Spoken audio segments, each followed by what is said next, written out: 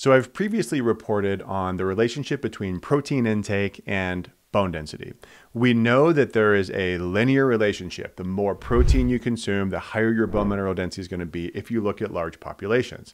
But when you talk about protein, you end up talking about concerns around cancer and kidney health and, is your IGF-1 going to go up? And you'll hear influencers like Brian Johnson and David Sinclair say like, oh, we got to hold back and we got to keep our protein low so our IGF-1 comes down. And it's really, really confusing. So what I want to do in this video, I want to go over a couple of clear things about protein in kidneys, protein and longevity, and see if we can come to some consensus about what to do, especially if you have osteoporosis or if you have declining bone mineral density, even if it's osteopenia for now, but it's still headed in the wrong direction, because there's some very, very clear recommendations that we can make based off of the literature. Obviously, I'm not telling you what to do, especially people that have chronic kidney disease. Please talk to your own doctors, but we're going to talk about the research. So there was this study that was shown to me recently from 2024. So a recent study. And basically what they were doing is they were taking this really big study called the Nurses' Health Study, and they used the data points from there. And they looked at dietary protein intake in midlife and then related that protein intake to healthy aging, because they followed this cohort for a very, very long time. So in this study, again, big study, almost 49,000 women, they were all under the age of 60 in 1984, and they were followed for 30 years. So it's a really big cohort, right? And then again, they were looking for healthy aging. And the way that they defined healthy aging was to be free of 11 major chronic diseases. And one of those was kidney disease. They were also looking for cognitive, physical impairments and good mental health. Okay. So what did they find? They found that higher protein intake was significantly linked to a better odds of healthy aging. And what they showed is that the more protein you consumed, the better off you were. Then they broke it down by total animal, dairy, and plant protein. And they actually found that plant protein had the highest impact. So don't get too excited. This is controversial, but they said plant protein had the best impact, and the more calories, especially from carbohydrate, you move into the protein side, the more likely you are to live with quote unquote healthy aging. So remember that in cohorts like this, people that are choosing to eat a high amount of plant protein or follow a vegan and vegetarian diet are probably also doing other activities that are healthy. This is called the healthy user bias. So remember that animal protein often associated with worse diets. People that eat hamburgers often also eat milkshakes.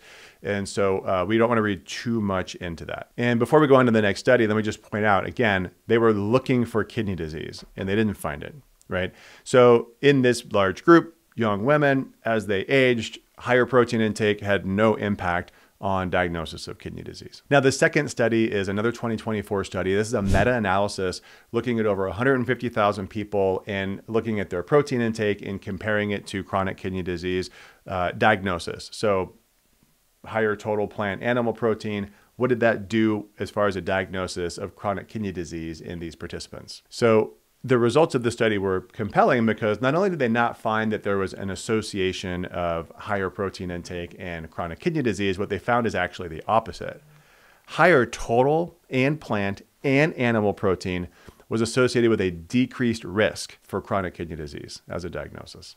So the more protein people ate, the less chronic kidney disease they had. What was interesting in this study, though, is that they actually found that plant protein as a subgroup was associated with an increased risk of chronic kidney disease. And so let me just speak on that for a second. So how could that be? Well, I think it has to do with the different ways that you can consume plant protein, right?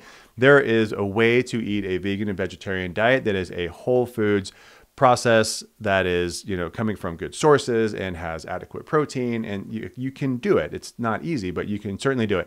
But then there's also the highly processed garbage food version of eating a vegan diet, and those are also considered plant proteins, of course, but obviously lower quality, and those people that are consuming that food are potentially going to have other negative health consequences. So I think that's what we're seeing here, is that within the group of people who are consuming a large amount of plant protein, you're going to get a lot of different versions of that diet. Okay, so clearly in these two big studies, protein intake does not impact the diagnosis of chronic kidney disease as long as you don't have kidney disease. Okay, and we'll get to people that do. But before that, there was a study that popped out to me about death in eating more protein. So this is probably important, right? Because you've been told over and over again, likely, that if you're eating a quote unquote high protein diet, that you're going to die sooner, whether it's from cancer or some other malady, but a high protein diet can't be good for you. Well, there's a study on that. So this study is a 2022 study, and this is on the NHANES database. And we use these famous databases because they're just massive and you can pull a lot of data out of them. But basically, the NHANES database was asking the question, does observing a low protein intake, which is less than 0.8 grams per kilogram, does it protect from mortality, death, in participants based off of their kidney function? And so now we're going to talk a little bit about kidney function. We're going to use words like creatinine and EGFR. I'll talk a little bit more about those later, but those are measures for kidney function, and they can actually define chronic kidney disease. So we'll get there. Anyway, so in this study, they followed these participants for almost 5 years. There were over 8,000 participants that they followed. And what they found is that kidney function itself was associated with mortality, meaning that if your kidney function went down, your mortality went up. We know this. Kidneys are important. Without kidneys, you are likely going to go into dialysis, and then ultimately you're going to pass because we need our kidneys. But what was interesting is that the low protein diet made no difference regardless of kidney function. So it's a little bit of a different spin on this topic. So now we're starting to talk about the low protein diet. But before I get into people with kidney disease and a low protein diet, let me actually just mention this. There was one other meta-analysis that I pulled because it was it was big, 28 articles, and it just clearly said that high protein intake does not adversely influence kidney function in healthy adults. Just hands down, let's stop worrying about it. Okay. So now we need to talk about people that actually do have some dysfunction of their kidneys, because this is actually really, really common. So I'm going to break this down a little bit. But before I do, if you're looking for more information on how to build out your bone health journey and you haven't been to our masterclass, please come to our masterclass. It's free. You can find the link in the description on YouTube. We talk about the myths, misconceptions around bone health and about how to improve bone health. And we leave about 20 minutes for Q&A. I run these myself. I do them about every other week, and I'd love to see you there. All right, so this next study really stood out to me because it's called Protein Restriction for Chronic Kidney Disease. Time to move on. So let's talk about kidney disease. Let's talk about the protein restriction idea, because you'll see recommendations. People will tell you that, hey, if this is good for people with kidney disease, you should follow it now because you don't want to have kidney disease. They're really missing the point here. But let's talk a little bit about this protein restriction because it's really interesting. And clearly, I'm not a nephrologist. But because I talk about protein, because I want patients to build their bones, I have to understand these restrictions. And there is a time and a place for protein restriction. Maybe. You'll see what I mean by that. But certainly, I'm not telling anybody whose nephrologist has told them to restrict protein not. But let's look a little bit at these guidelines. So the guidelines, these are called the KDOQI guidelines. These are from 2020, and they recommend protein restriction of 0.55 to 0.6 grams per kilogram. That's not a lot of protein. And that's for a low protein diet. And then they go even lower for a very low protein diet. And they say that in metabolically stable chronic kidney disease, stages 3 to 5, I'm going to explain those, they recommend those diets to reduce the risk of end-stage kidney disease and improve quality of life. Now, what's interesting is that the guidelines from a decade earlier were not nearly as strict, actually. And the recommendation was actually closer to the regular 0.8 grams per kilogram, which we know isn't enough to build muscle, but at least you can maybe, hopefully, maintain your muscle. I also think it's interesting, they talk about in this paper that in the United Kingdom, the changes from the 2010 recommendations of nearly quote unquote normal protein recommendations, they actually went full the opposite direction and said 0.8 to 1 grams per kilogram per day, even for stages 4 and 5 of chronic kidney disease.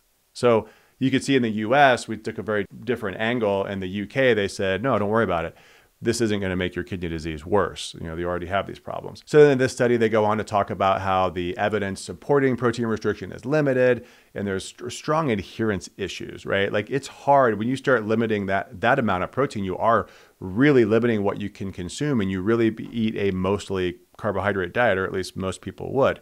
And so it's just an interesting article written by nephrologists who say, look, we should probably not be doing this. But there is evidence to suggest that maybe we shouldn't just throw this all out.